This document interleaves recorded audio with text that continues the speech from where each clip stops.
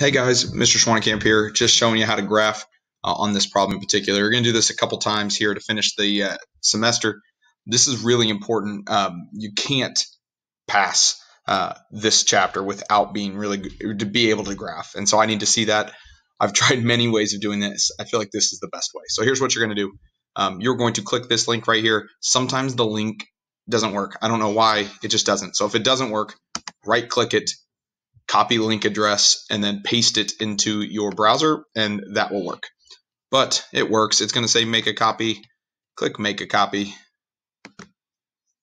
And then once it loads, it'll load. Here we go. All right. So once it loads for us, we're going to do multiple questions. This first slide is just explaining how to share when we get done. But up here on the top, there is kind of the navigation. I'm going to hit the number 2 button here. It'll take me to slide number 2. So we are trying to graph this thing, negative x minus 1 squared plus 3. If you're watching this problem, if you care enough to watch the video, then I will show you how to do the problem. All right, so I've tried this a little bit. I'm going to zoom in a little bit more just so I can see it. This is going to be a parabola. The minus 1 is going to take me to the right one. The plus 3 is going to take me up 3. So I'm going to go over here. I'm going to select a pen. I like pretty colors, so I'm going to pick red. So I'm right 1, up 3. There is my starting dot. All right, it is a parabola, so my pattern is 1, 3, 5. It is negative, so it's going to go down. So I'm going to go down 1, over 1, down 1, over 1, down 1, 2, 3, over 1.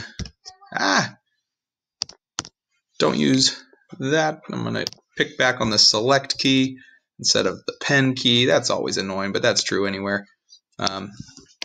But then I'm going to keep graphing down 1, 2, 3, over 1. And that's enough dots. So let's just connect the dots and make my parabola. So then I'm going to zoom out a little bit. Again, it's not perfect. I know it's not perfect, but there's nothing perfect about graphing online, but we're doing the best we can. So I'm going to graph my parabola down like that. Down like that. Boom. I got full credit. I did it correctly. I showed my graph. Then I'm going to hit the next button. And then on the next button, I've got another graph. I'm going to do the same. And then the next one. And then the next one.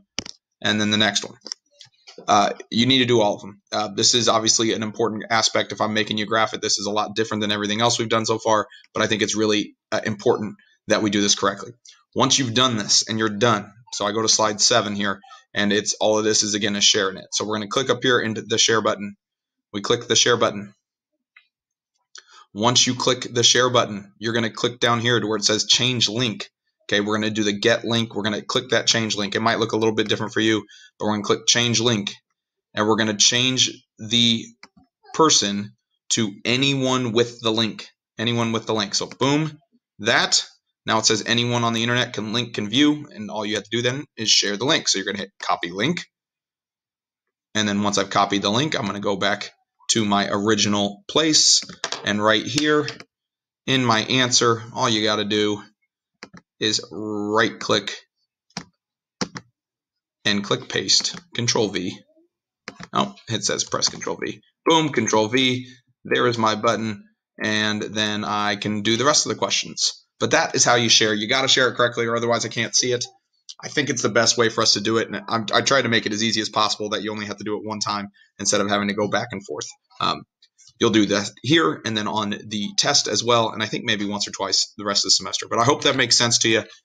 It's a little bit strange, but that is what you're trying to do. All right. I hope that works. If you have any questions, just let me know. Thanks, guys.